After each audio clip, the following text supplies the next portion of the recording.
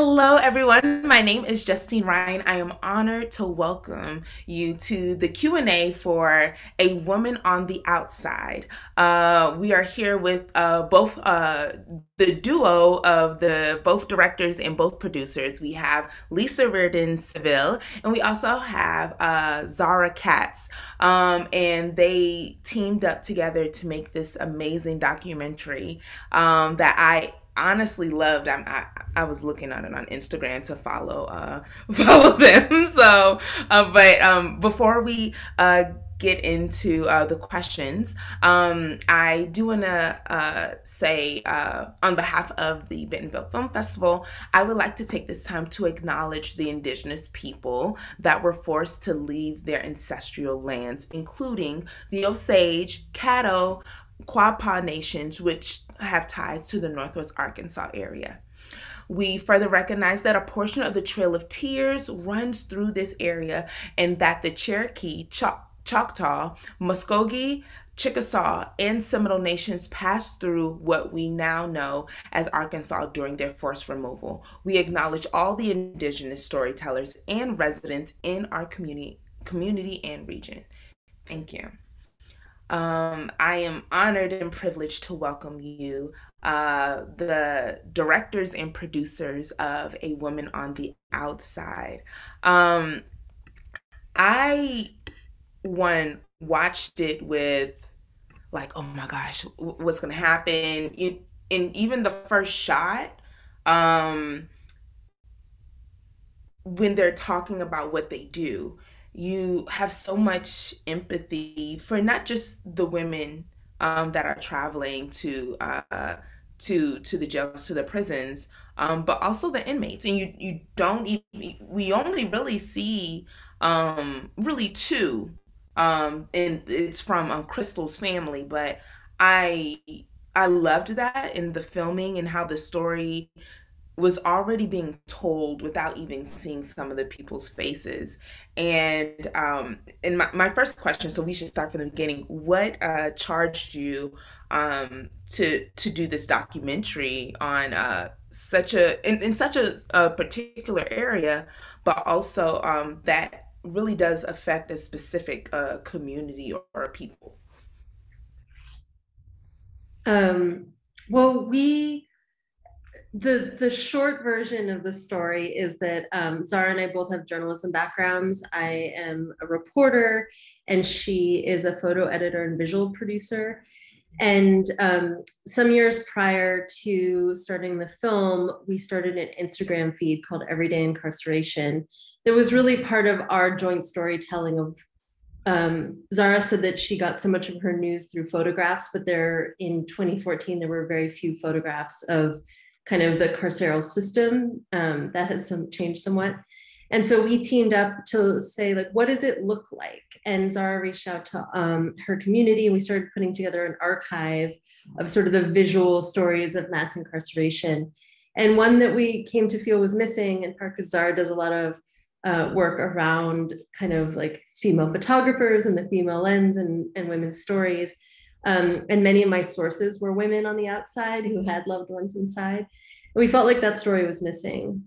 So we sort of started doing these focus groups, including with some support from this thing called the Magnum Foundation, a photo foundation.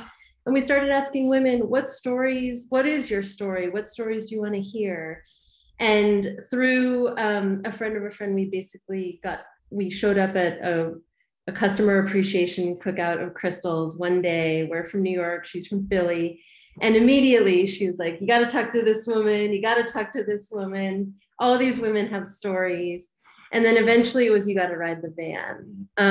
And so this project that started kind of broad and a collection of stories, then became, riding Crystal's van and meeting all the women there. And then increasingly narrowed to Crystal's story as the men who were incarcerated came home. And a whole nother story kind of started up about what it was to be a woman on the outside when other people come back outside. Yeah, and just a comment on what you noticed early on about not seeing the inside of the prison. That was a really intentional part of making this film that, comes into this initial charge, as you said, of where are the stories of the women and the family members who are so often picking up the pieces, but you don't see it in the same way. It is not the graphic prison building, either structurally inside or outside, or potentially even the stories of reentry.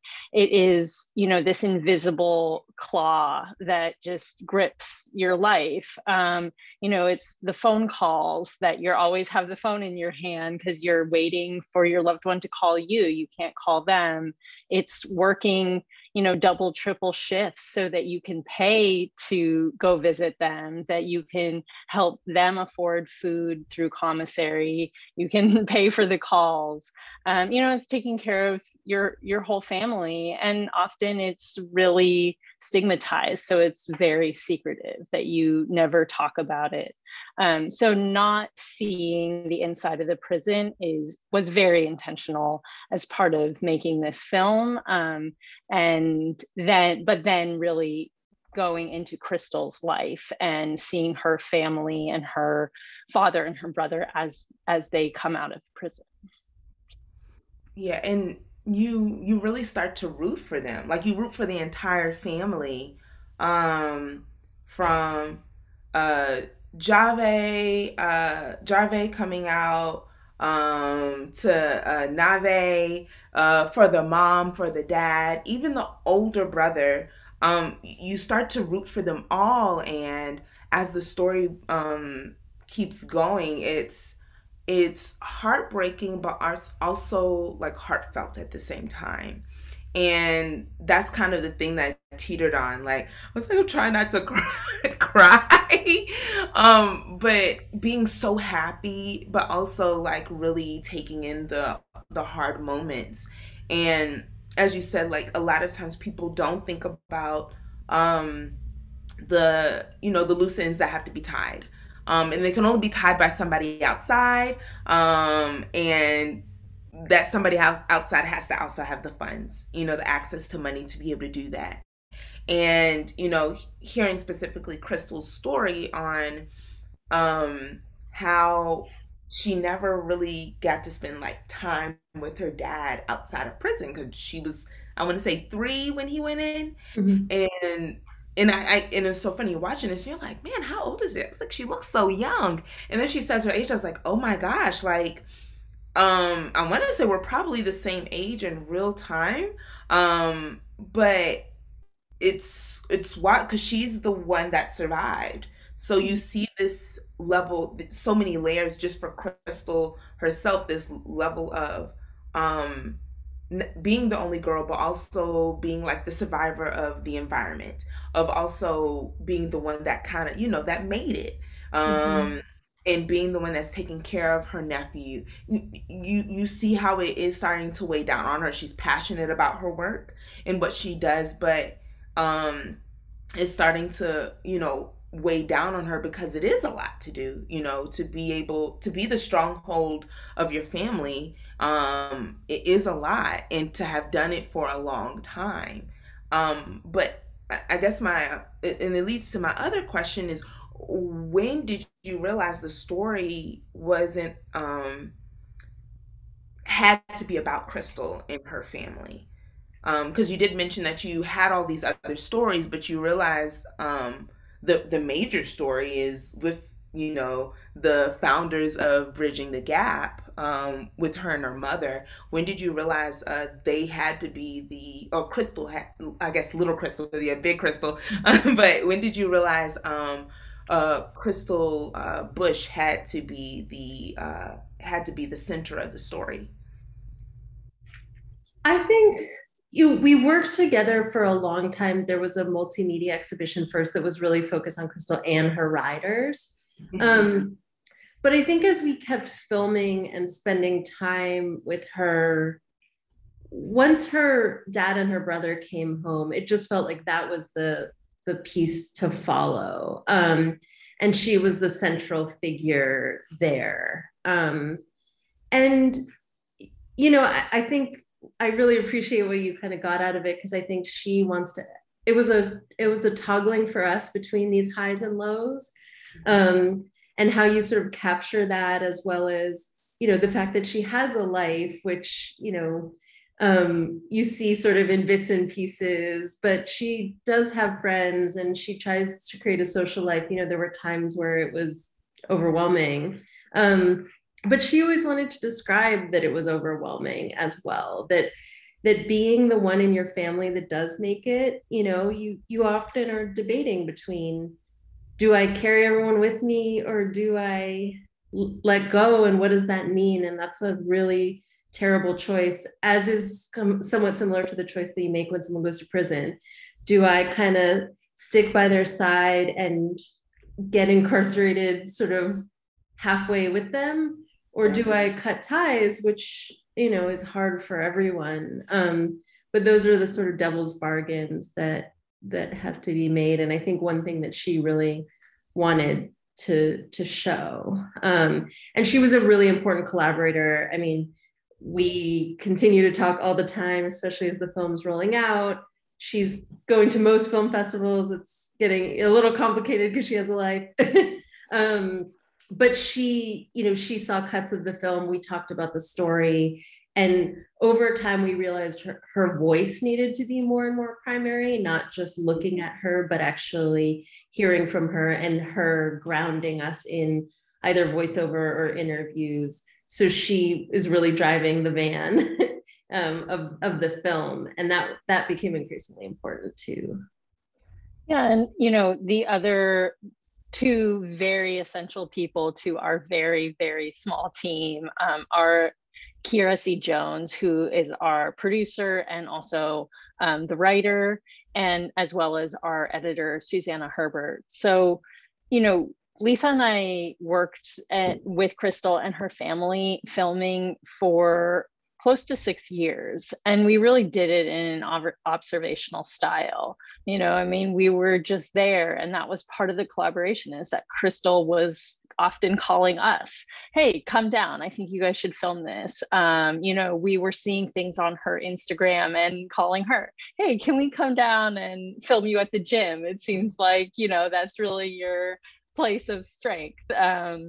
And then, with having Kiera come on, who is an incredibly experienced filmmaker and also a Black woman who's had some personal experience, there were these very deep conversations from day one about us as filmmakers, about the story, about everything we had captured on footage.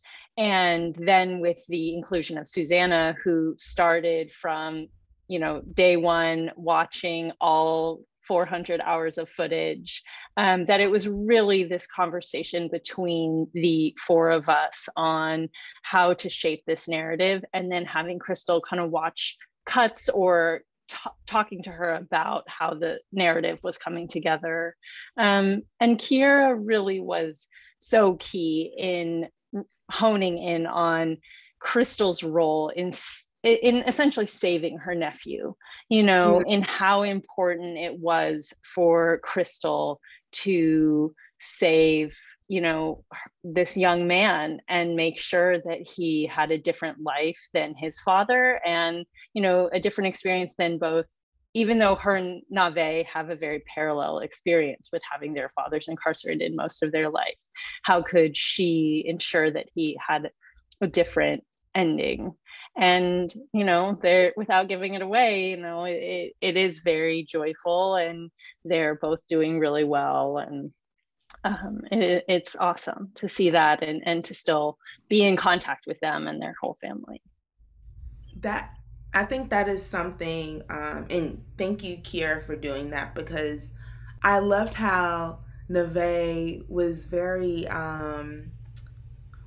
innocent, but also very aware, and was able to keep us innocent. A lot of times, kids aren't able to keep that. They have to grow up very, very expeditiously when in situations like that. And to be able to see him, because he had a village, be able to see him like be able to say, yeah, I know I can't say this around my mom, like my birth mom, because I know she'll get upset, and still be able to be a kid. A lot of times, kids aren't able to live in both worlds, and I loved that he was able to, and that you even see, obviously them getting upset. She was upset because he didn't do his work, and obviously he was going through a hard time because his father is just um turned himself in for a crime that he was like, I didn't do,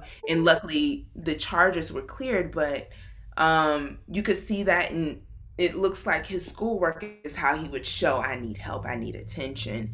And I think that is like part of you already knows like Crystal's gonna be okay, but to see Neve make it was like, oh my gosh, okay, whew, I can breathe. And so I really loved that in the film, and seeing even how it ends. That they worked to take him on a trip that he's always wanted to go on.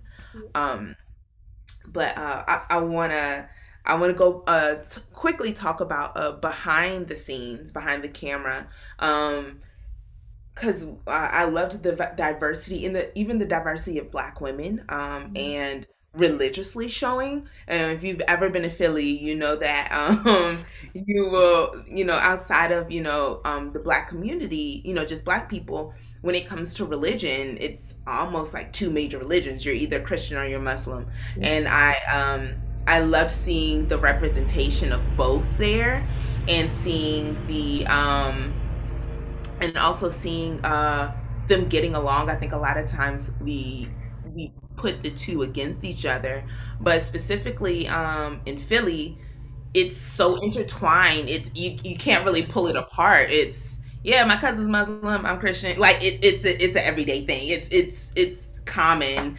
It's so common, and I loved watching that, because I think that is such a true and pure look on how Philly is. Yeah. But when it comes to the diversity behind the camera, when it came to doing certain things, whether it's lighting, editing, how did you particularly look for people? Did you already have people in mind that you wanted to use, or was it like you learned about somebody and was like, we need to work with them? So how did that work for both of you? We thought a lot, as two white women directors, this was a huge part of our conversation, a really explicit one with the family. And then as we put together our team. And so when Kiera came on, I mean, she was the third person on the team and a core partner in every possible way. Susanna is a white woman and has done films about, she did a film called Wrestle. She directed it and edited quite a bit of it. And so she comes from Memphis, and the film, in her film, she dealt with some of the same stuff.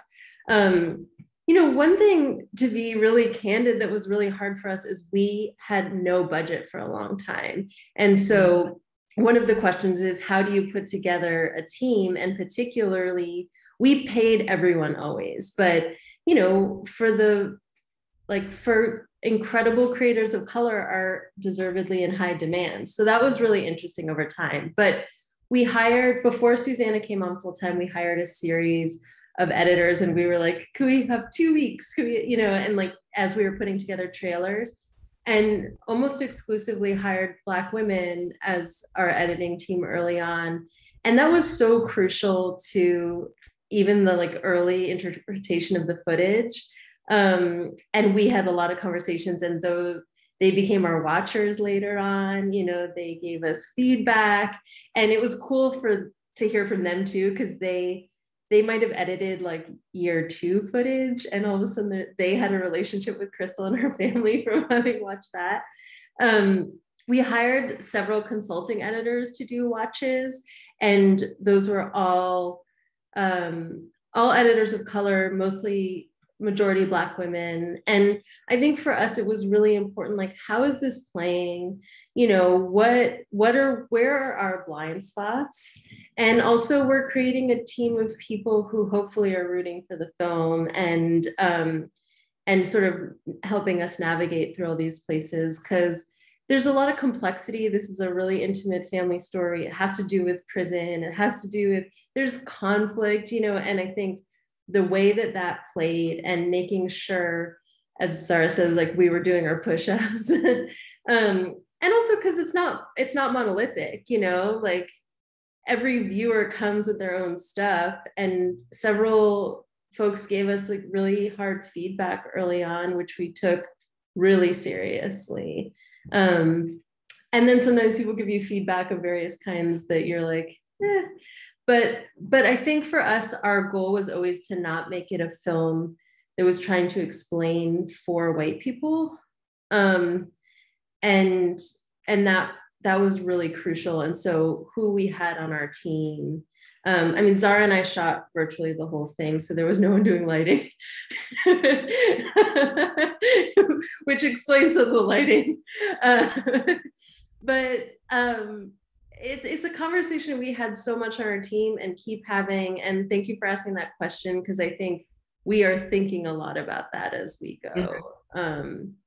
And got, you know, it's part of that dialogue about how you make documentary now and how that works. So I don't know, Zara, if you have. I everything, you know, that Lisa said, that, you know, is just exactly in line with the fact that we continue to have this conversation, and that is really important to us.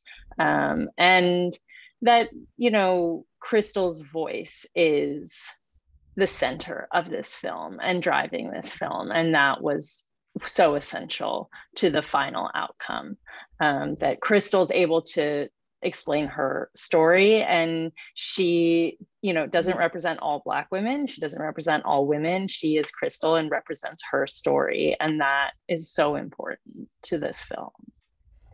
I think too, just what you said about Philly in general, like it helped. We spent a lot of time there, and all, you know, those rides are long and you get to know people, and because we did these separate interviews, and it was really, even though it's not about sort of that part of Philly, like to capture that was really important to us. Those van rides, I mean, yeah, like when Eric is like, look at my, like, you know, girls in their Kimars looking so beautiful, and there's footage that we didn't include where Erica is talking about, like, yeah, my mom is Christian and a pastor, and at one point she was in a relationship with a Muslim man, and that is so Philly. But again, we didn't need to explain that. It's sort of like, if you know Philly, you get to watch that, and if you don't, you can just kind of do your thing. It really was like the girls who get it, the girls who don't. And I loved it. I have family that is from Philly. I have friends who have grown up in. I have friends who have who are the ones who have like survivor's remorse. Two friends I met in England, both African American, both Black American, and I have a friend the day she left to go to England for school was also the same day her sister was being incarcerated. And so watching this is like, I know somebody who is Crystal. I know a couple. I know a few Crystals. And it is hard to watch this in a sense of, because you don't want this to be so many people's stories, but also the good thing in watching this is, even though this may be their story, it's not the end of the story. There's always a light at the end of the tunnel. There's a rainbow that is come with a pot of gold at the end. And it's not just for them, it's also for their family, regardless of how everything goes. And you see that at the end, even with Crystal losing her brother, her older brother. and even in her father had to go back to jail for something very minute. It also showed how the system doesn't work or help anybody. It literally keeps you in the system. And her getting her I think her major win out of all of this wasn't necessarily her brothers getting out, her father getting out, getting another ride to another, prison. It was getting Neve as adopting Neve. And I loved that because it was kind of like her saying, I'm stopping this cycle. Like, it's not going to continue. And so that's definitely one of the things you realize watching this, but you begin to root for. And you just begin to love so much. And so I do have one more question. I would like, if you would like to share what's next, if you're working on something next, and what you want viewers to walk away with after seeing this film. Let me start with the second question because I already frustrated somebody doing this, but I really wanted to hear what people got out of it. I think we tried not to make a film with a singular message. It's been really interesting to hear people, like which part they pick up on. But I guess if we had to be one, I think we really wanted people to understand what women go through if they haven't been on the inside of this. And for women who have, I think we hoped that they would feel less alone or be, it would provide a beginning of a dialogue between people to say, like, we're all here. And what does that look like if we talk about it? Because in many, in the van, it's very open, but in a lot of your life, you're not sharing with people, what's going on. But it is so common. And as you said, crystals, like you've been there. So in terms of what's next, you'll hear in a minute, but I'm on the road with we're both on the road with the film, but I'm a little more because Zara's got a few things going on now. I'm doing a little development on a new film, maybe. And we also do have a short that's almost done. And so we are trying, it's about another family in Philly. We started them at the same time. So we are hoping to finish that up and bring it home at some point. It's called Siobhan. Zara? Yeah, I am currently working as the photography director at NBC News Digital. So that's back to my roots as a photo editor and visual producer, and an incredible team to be working with. But, still very involved with this film and hoping to get our short out as well. And of course, want to make another film again in my life, many films, hopefully.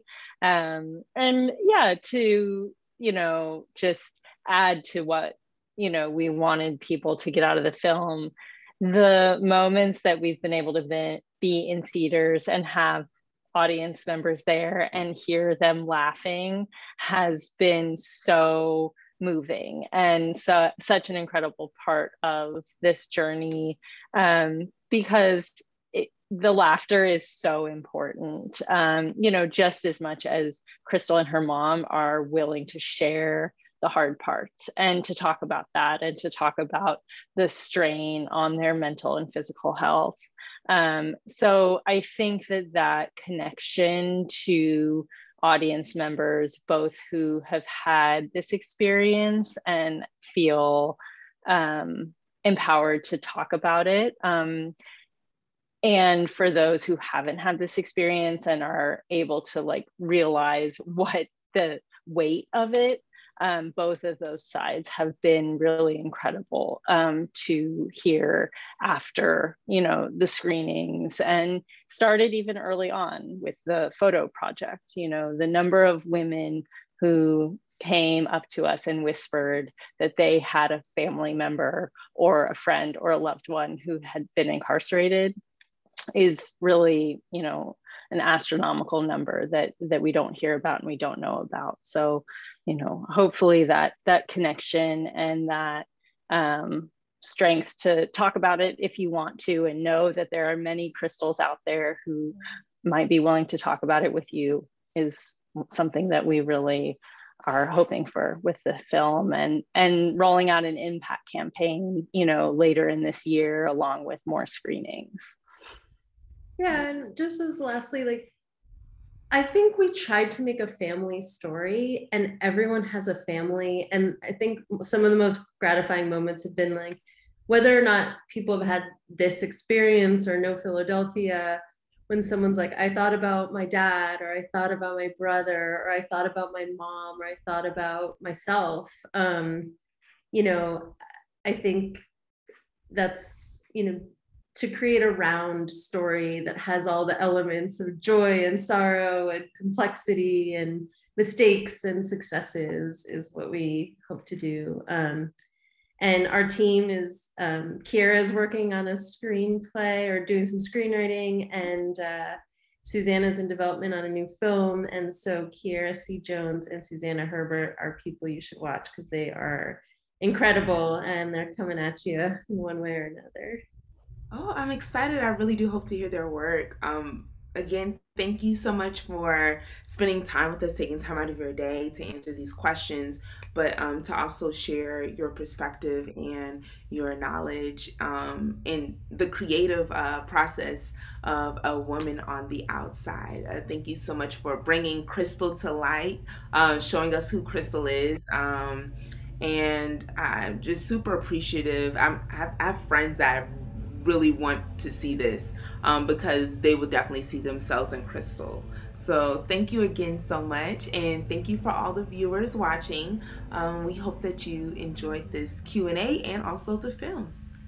Thank you so much. Thank you for watching, and it means so much when people respond to the film. So